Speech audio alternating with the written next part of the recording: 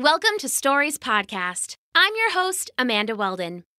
We're celebrating St. Patrick's Day with a special two-part story called The Druid's Harp of Ireland, an adaptation of an Irish myth written for you by Daniel Hinds.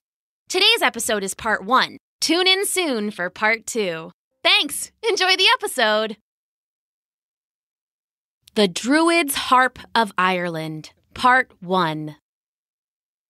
Once upon a time, when Ireland was first feeling the touch of human hands, there was a terrible battle on an icy beach. On one side were the people of Ireland, the brave humans that had a drop of fairy blood and had first settled the Emerald Isle. On the other side were the Fomorians, a race of hideous monsters. They lived on a rocky island near Ireland's coast, and they would swim the ocean and raid the shores, stealing crops and cows from the humans and burning down their homes.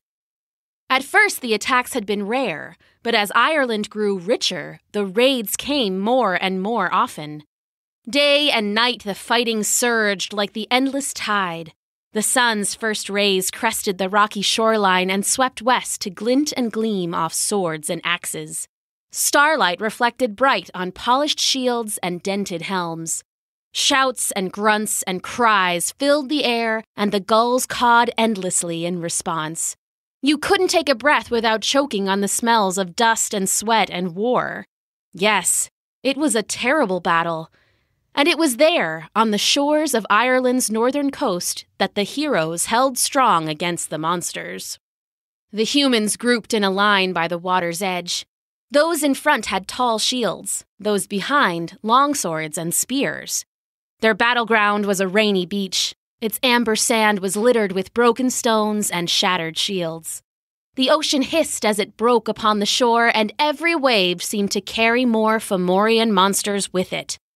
The creatures grouped together, yelling to one another in their strange, gargling voices. From a squat stone tower on the battle's edge, the human leaders looked on. There were 2 of them, the warrior Lugh and the druid Dagda. Ancient Irish druids were a mix of magic and song, and Dagda was the best of them. So even though he stood on a squat stone tower at the battle's edge, when he spoke, his mighty voice soared through the hard-driven rain like an arrow. "Here they come! Stand solid now! Roots of stone before the plow!" he cried. A second later, the Fomorians charged, a hideous and wild stampede. "Watch the barbs and watch the claws! Ware the fangs and crushing jaws!" The humans raised their shields and the Fomorians crashed into them, driving them back. The warriors cursed and struggled, boots slipping on the rainy shore. The monsters loved the rain. It was no wonder why, as they looked more eel than human. They stood on 2 legs, but were long and slippery and fish-faced, with spindly limbs and grasping arms. Bad as they looked, they smelled even worse, and the Irish holding their shields retreated one step and another, backing away from the sea. Sensing weakness, the monsters hissed and scratched and bit, their teeth and claws screaming against the shields of oak and iron. "We're losing this battle," said Lugh, the great warrior prince. He stood next to Dagda on the command tower and held a glistening spear. The spear was magic and always returned to Lugh's hand when called. He gripped it anxiously now, clenching so hard his knuckles were pale white moons. "These monsters are endless." The old druid nodded. The monsters were like evil spirits. Strike one down and another stumbled, snarling from the sea. They truly seemed countless, and their numbers were driving the Irish warriors back. "The troops just need a little help to beat these beasts back to the kelp," Dagda said, picking up his harp. It was a beautiful instrument, made of Irish oak with strings of silver and gold. "Do you always have to rhyme?" Lugh asked. "It keeps me in good practice." "It annoys me." "That's just a fringe benefit." Lugh shook his head and then eyed the harp and scoffed. "And how are you going to help with that, anyway? You going to play them a song?" "Aye, a song," said Dagda. "They're tired, and more, they're running out of hope.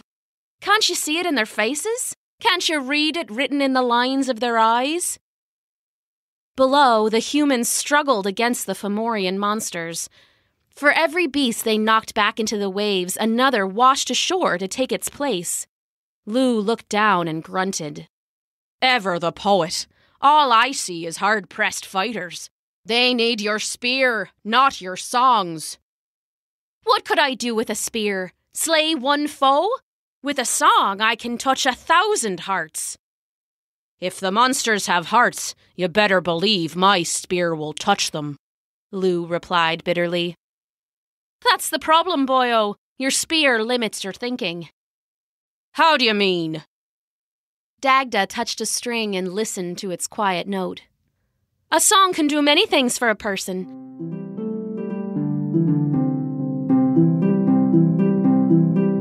"A song can be quiet or steady or loud, played for a lover or played for a crowd. Whatever the company, whatever their cheer, lend 'em some music, they'll lend you an ear."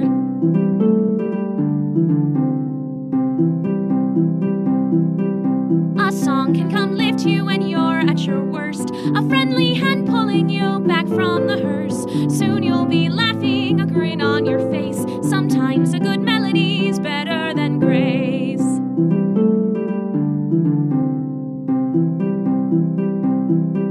"A song can enchant and compel you to dance, and move you to making a maudlin romance. No thought to the wind or concern for your heading. Next time you hear it, you'll dance at your wedding."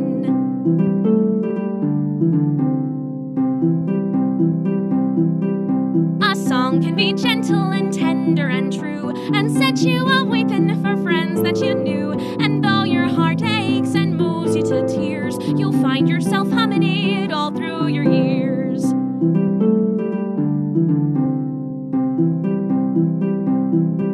"A song heard in passing like early spring rain will sing through your mind in an endless refrain, all through the war and the passion and pain. When you lay by your fire, you'll sing it again."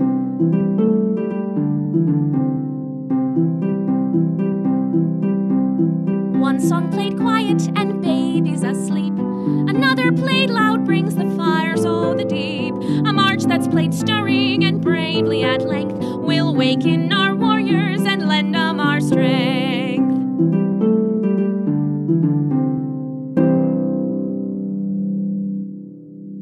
"Yes, a song can do a great many things, and a spear can only kill. So killing's all you think to do." Lou looked down, expression dark. "Maybe so, but I'm afraid the spear is all I know how to play." He stepped forward, one foot on the tower's edge. Dagda nodded once. "May your strength be sure." "May your song be sweet," Lou replied, and then he leapt from the tower. He threw his spear as he fell. The magic weapon flew through the monster's ranks, only stopping when Lou hit the ground and gave a shout. At his command, the spear turned and flew back, slapping into his hand. "To me monsters!" he bellowed. "Today you learn to fear the people of Ireland." Above, Dagda smiled and strummed his harp. It was a simple tune, but Dagda was the greatest player to ever live, and he had enchanted the instrument himself. At his touch, the music rang out across the battlefield. It turned to a march, sounding of war drums and pipers. Immediately, the Irish felt their exhaustion bleed away, replaced by a newfound strength. As one, they pushed against the snarling mass with their shields, and the monsters stumbled back. Dagda's music flowed through them, and they gave a mighty roar, and now it was the creatures who were retreating. "Forward, men!" cried Lou, the warrior prince. "Give these beasts back to the salt." He charged forward, his magic spear flying through the monstrous Fomorians and then back to his hand after every throw. Behind him charged 1,000 Irish warriors, armed with spears and long swords of bronze and iron. The weapons flashed in the rain, every swing sending tails of salty water spraying through the air. Satisfied, Dagda sat down his harp and picked up his blackthorn club. The club, too, was magic, and with it he could heal the injured. A song still on his lips, he leapt from the tower to the sands below, charging forward to help his warriors. Magic as he was, even Dagda couldn't see everywhere at once, which is why he didn't see the Fomorians sneaking up from the back of the tower. They had slipped through the battle in the rain and confusion and waited for the Druid to leave. Once Dagda had left, they broke the lock and crept into the tower. They had hoped to find Lu's mighty spear, but he had taken it with him. Instead, they had to settle for Dagda's harp. They tumbled the instrument into a net of seaweed and carried it back with them into the icy waters. And they didn't know it then, but that theft would prove to be their downfall. To be continued.